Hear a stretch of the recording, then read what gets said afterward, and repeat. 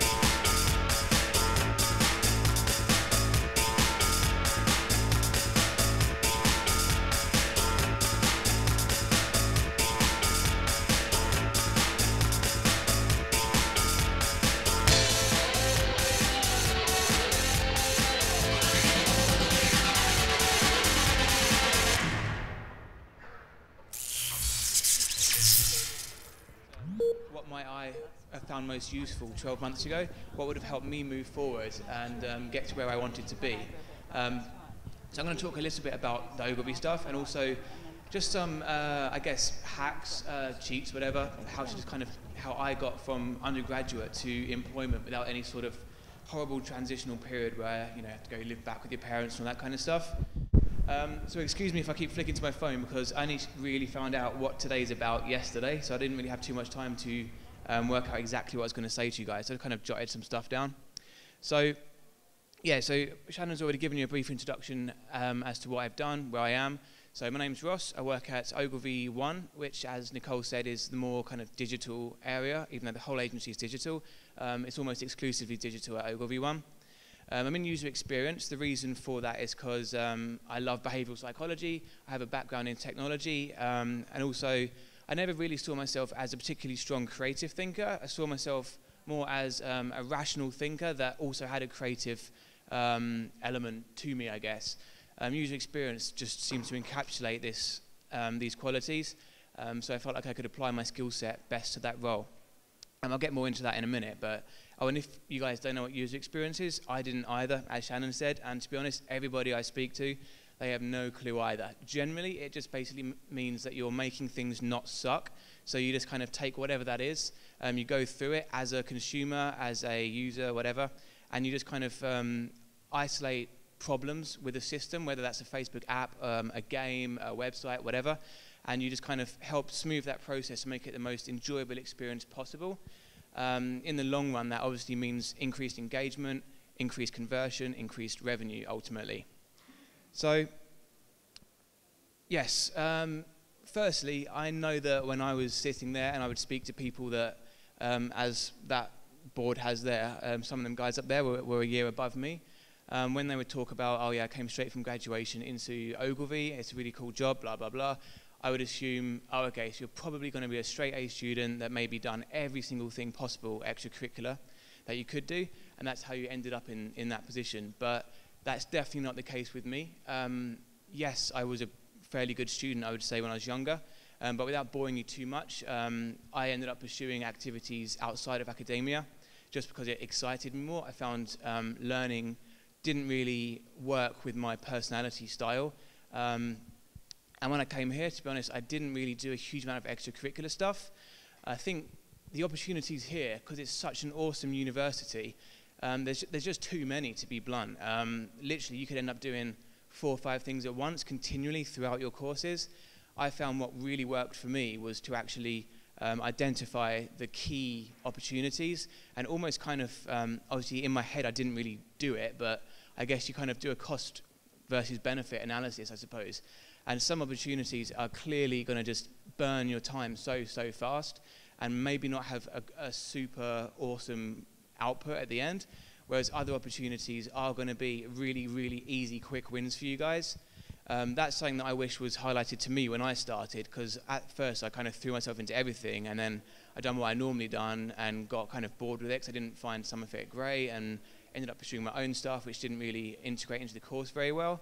And then I kind of came back round and found this balance. So definitely look at all the opportunities and just kind of really identify which ones are going to actually get you to where you want to be, and then just focus on them and do them really well rather than doing everything. And irrelevant of whether you want to get into advertising or not, this internship is definitely one of those opportunities. So I can genuinely sit here and say that I'm 100% convinced the rest of my life is going to be significantly different. It's forked off in a very distinct way because of this internship, and all of that ultimately came down to me just rehashing my CV one evening, handing it in. I told Nicole this when I actually spoke to her about what I wanted to do at the agency. I didn't really know what Ogilvy was when I actually applied, because advertising isn't something I'd looked at all. But then I was aware that it was a big company, and Robert Chapman, I don't know if any of you guys have actually, some of you are learning under him. He kept going on at me to hand in my CV to Ogilvy, and I didn't have a clue why, but I was like, sure, it sounds like it's a good opportunity. So I redone my CV and done it, and genuinely, where would I be now if I hadn't done that? I don't know. Maybe it would be good, maybe it wouldn't be good, I don't know. But clearly, the rest of my life is going to be massively different, because now I'm at an agency, I can get years of experience at this agency that, you mention it, and people know where you are and what you're doing, and that you're an overachiever if you're there, which is great. Exactly, I'm not an Oxbridge grad at all. I actually came from Essex, a horrible part of Essex, in fact. And I've ended up at Ogilvy. And yeah, so I think a really cool point to take from that is that ultimately it was just because I spent these 3 hours hashing out my CV. And just like I said a minute ago, that was one of these quick wins that you can do here at Ravensbourne. You've got some awesome connections. You can throw yourself in front of people that you wouldn't otherwise get a chance to even to catch their glare.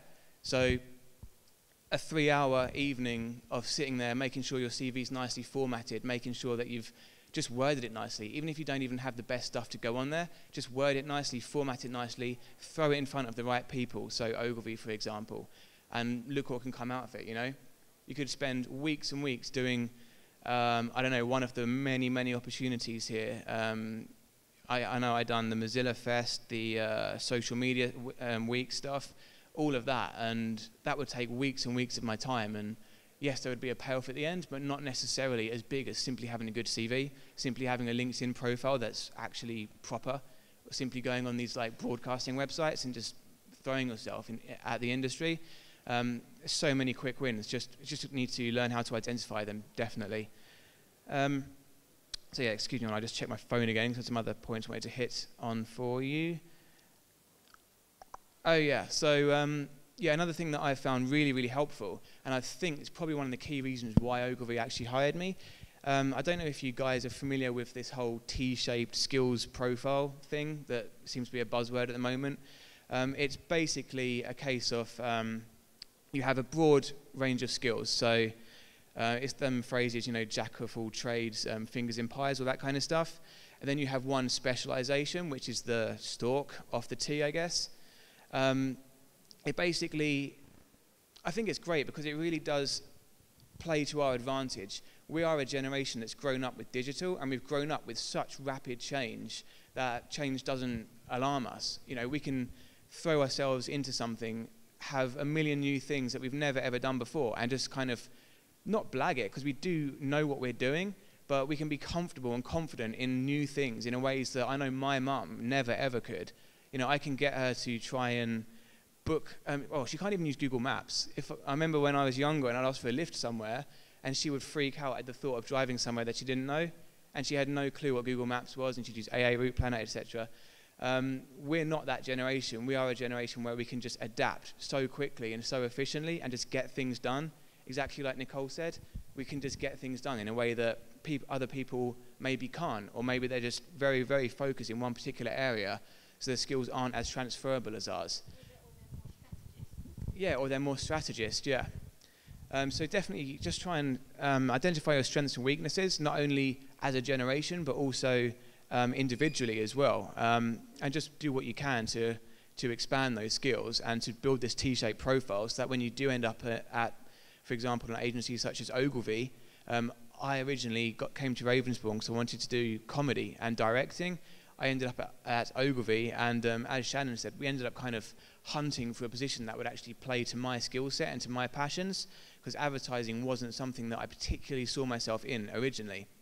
And luckily, because of this T-shaped skill profile and the whole Generation Y stuff and all that kind of, I don't know, that meant that I could fit into so many different roles there, and actually not only fit into what they needed from the person that took that position, but also actually add something. I could add my personality to the role in a way that was truly unique to me, and that was something that I definitely do feel is celebrated at Ogilvy. We learn more from you than you do from us. I like to think so, but I'm not sure how true that is. But yeah, I mean, definitely when I was going through the recruitment process, one of the key things that did keep coming up was, what do you want to do here? What can you bring here? What are you passionate about bringing to Ogilvy? Rather than, this is the position, this is how we want to shoehorn you into it. Do you fit that, you know? And that's something that's, I feel, such a unique opportunity, and that I've never had in jobs before. And it just means that now I feel like I can be more creative and more productive than I've ever been, just because I've got that freedom to actually express myself in terms of what am I passionate about and what do I actually want to do, not just what do I have to do. Yeah, yeah, that was actually all of this. So, do you want this? Yeah. I was going to say thank you so much for coming down today, and we've actually got an award designed by one of our prototype students in level 2 for you guys, just for coming down today. So this is for you. You're welcome. Enjoy. Yeah. And is there any questions anyone would like to ask?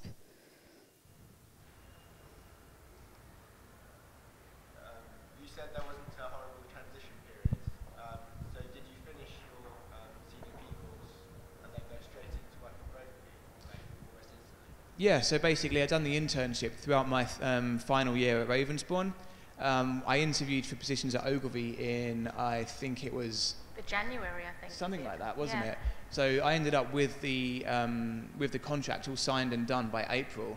And that obviously came from the internship. They knew exactly who I was and what I was about. So they were just kind of keen to get me into the agency as quick as possible. And yeah, it just meant I could avoid that, you know, spending a summer hunting, giving out CVs and all that kind of stuff. So I assume that's what all of you guys are kind of ideally looking for. So just to kind of rant on in response to you quickly, and that was Shannon doing that. She kind of makes it her job to make sure that all of her interns, her babies, find a home within the agency that, as Ross was talking about, is the right fit. Yeah, and I think one other point actually that I really want to kind of get across to you guys today as well, and again, I'm so glad I kind of got this message when I was in your position, but you're currently at a university that's so tightly interwoven and integrated throughout so many different industries. There's so many eyes on you guys at the moment. Just like when I was in your position, just flaunt yourself. Just make sure people see you, because, to be blunt, just from my experiences with people that graduated with me, they didn't necessarily do that, and now they've left Ravensbourne, and to be frank, nobody really gives much of a shit about them. They're kind of left, and it's now the summer, they're handing out CVs, they're moved back up north to their parents, they're coming down to London specifically just to hand out CVs. It's such a chore. It really is a massive ball ache that you can avoid. So just use this 2 years. It's like 3% of your total life. Just hammer it now, and then you can take it easy afterwards. It's so worth it. And we take it specifically, we look at second year students. So we start speed dating process in the May time. So then you have the whole summer that you can come in and work with us, and then you start your final year in the September. So then you've got a whole year of working with us right up to when you graduate. So there was a reason why we did that, so that we could have, it's not like a week's work experience or a month's work experience where literally you're just given, a pile of rubbish because no one's got any time for you. You are interwoven into the fabric of Ogilvy life. So that's quite important. I think the benefit of that really is it's not just a 2-week work experience. It's not a place where, oh gosh, sorry, it's not working very well for me, this one. It's basically being there for that year makes the absolute difference. Even if you're only there for 9 weeks in person at the very least, it means that everyone sees you as part of the agency. They see you having a drink in the bar in the evening. They see you walking around, you say hi, you chat in the lift. You get, the first few weeks of my last set of students who are there at the moment, they spend 2 weeks just speaking to people, just walking around, introducing themselves, trying to get to know different people in different departments. And again, that comes back to that convergence of creativity, and we're trying to get people with different skills. As long as they're creative, put them in somewhere where they want to be. It doesn't have to be the creative department. A lot of people who do come into the internship often think, I want to be a creative. And then they arrive and realize that we're quite a large company and we handle a load of clients. So to be able to be a creative, you don't get to do the conceptualizing, coming up with the ideas. They don't get to then do the design work and then actually be the creative director and the copywriter. You do one or the other because there is a lot of work to be churned out really quickly. And we've had quite a few clients where they will ask for the Ravensbourne interns. So BA, for instance, over the Olympics, they were paid for to run a social media campaign with a dedicated BA room that was set up at Ogilvy, answering everyone's tweets and sending out lots of kind of information for BA. That was all run by the Ravensbourne interns. We had about 6 or 7 of them, and they were literally working the whole summer and being paid for it. And from that, one of them thought, oh, maybe I should film that room because it looked like such a space-agey room. And no one else had thought of that, and that footage is now instrumental in what that room looked like at the time. Nobody else even thought about that. Also, just to add to that, actually, it's not just about the agency getting to know you for a year and seeing where you can fit in. Like I said before, they do celebrate your individuality, and it's just as much you guys being lucky enough to basically do exactly what I done and spend a year seeing if the agency is actually right for you. So like, when are you ever going to really get the opportunity in life to interview for a job that you already know exactly what you're talking about? You know exactly what you're going to get into if you do get that job. You go in blind 99% of the time. This isn't one of those times. You can spend a year making sure the agency is right for you before you even interview.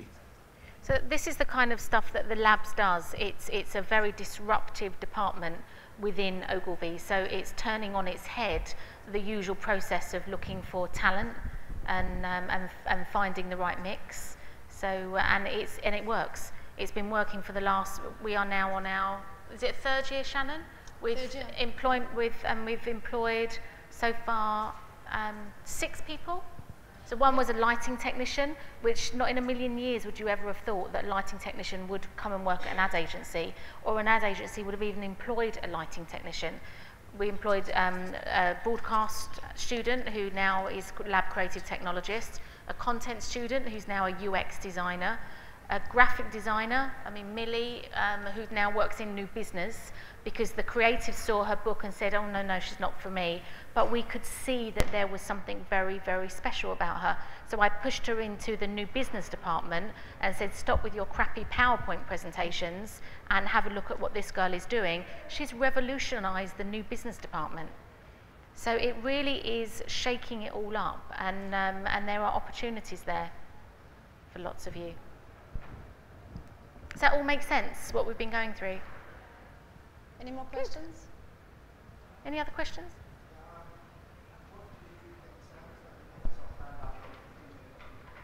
So I'm going to move on over that. I can't actually hear a word you're saying. Okay, so I didn't actually have a 3-minute interview because I was, I think it was a newish program, wasn't it? Yeah. But I did have a pretty terrifying interview with Nicole in her office there. And to be blunt, I actually didn't really sell myself super well. There was 2 other guys in the room with me, and so it was kind of like a collective speed date. It was, it was a more informal kind of thing. The other 2 had portfolios. They were design students. One was, I think, a product designer, and one was more design. They kind of went through their interview portfolio, saying this and that, this is my work, this is what was behind it. All I actually done in my, 3-minute speed date thing was actually, I don't know if you remember, but I was there really awkwardly saying, to be honest, I don't actually have a portfolio because I'm not design. I was more functional in my work. So it's got a doer. Yeah, exactly. That's exactly what I was going to say. Yeah, I am someone that just does things. I get things done, and I have a lot of, guerrilla qualities, I suppose, in what I do, and that was what I tried to portray to Nicole, and that was what got me through that process. So it's not all about having a fancy portfolio and having completed 4 or 5 advertising briefs here that you can flaunt. It is for some departments. That's all they want. So that's why Millie, the 3D motion graphic designer, did not work in that creative department, because she just didn't fit the usual stereotypical person that they've always looked for throughout their whole, employment, since they've been doing it. What I look for is people that don't stand out. But that's the lab thing, and that's what our internship is about. It's looking for the ones that you just wouldn't look to employ in a million years, but it works to push them forward into the 21st century. So they're not cookie cutters employing the same people they already have year after year after year after year. So the reason I liked Ross was because he was a bit random, and he was a doer. I think that's a compliment. It's a compliment. And doers are so hard to come by. There's lots of people thinking, lots of ideas, and ideas normally end up in the bottom drawer if you can't physically make them happen. And I find the Ravensbourne students, majority of them get shit done. And that, for me, is the most important thing moving Ogilvy forward within kind of that lab environment. We live in difficult and challenging times. The whole nature of university education and how it's funded is changing dramatically. We need to be more commercial to remain competitive. And as such, what we need is a special relationship.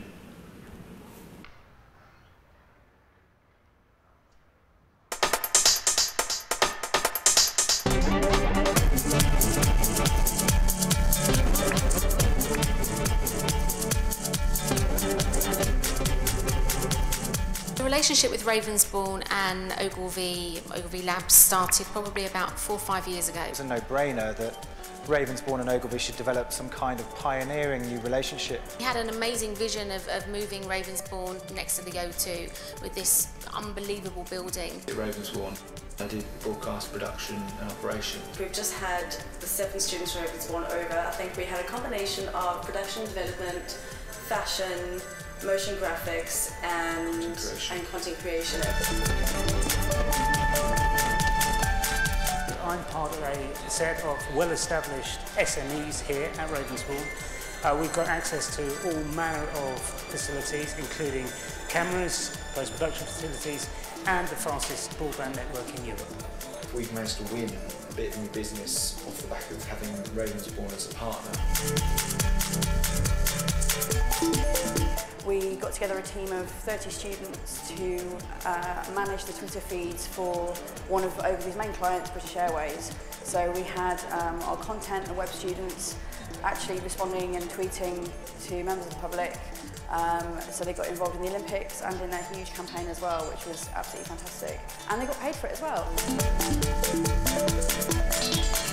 Using Ravensbourne is a good way to actually keep the company updated with the sort of the new future of work, really. The students that we're bringing in, not only do they have the technical skills, but they also have the creative side as well.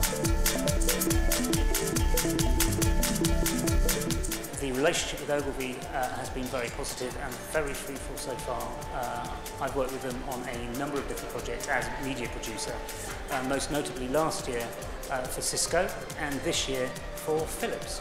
There's this moment in time when the culture means that we can create special relationships with companies like Ogilvy, absolutely bring the operation of the company into the heart of the learning and education and training of Ravensbourne, which means a new and more dynamic individual can earn their living, prosper and make a contribution to UK PLC.